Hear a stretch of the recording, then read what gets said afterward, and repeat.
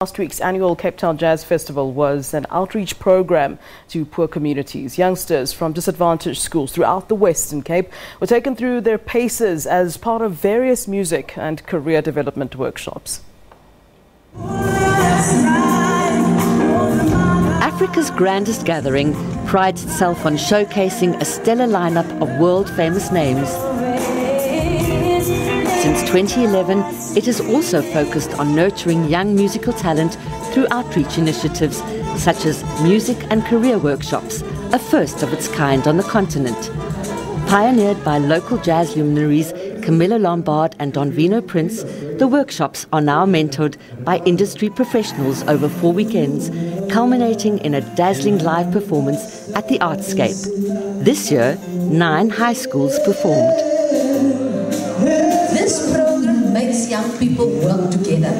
Not just being on stage together, compose together, bands comes together, and in that way we are creating a new South Africa, a young person that wants to contribute to the economy through the arts. Most of the students making their mark come from areas where music education often takes a backseat to maths and science. But this might be about to change. Each detail of staging a global event like the Cape Town Jazz Festival is covered, from marketing and stage production to hospitality and risk management. With guidance from their mentors and high school teachers, the students are responsible for every aspect of the live performance. But ultimately, it is the musical talent that shines brightest, culminating in an all-stars band, its members chosen from the different schools.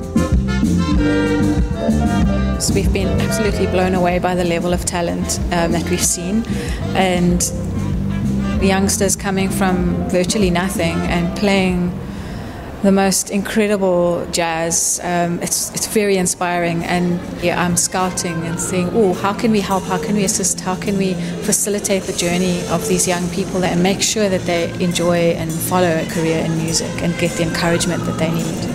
The All-Stars Band will get an opportunity to perform at the Star-Studded Festival. Hazel Friedman, SABC News, at the Cape Town International Jazz Festival.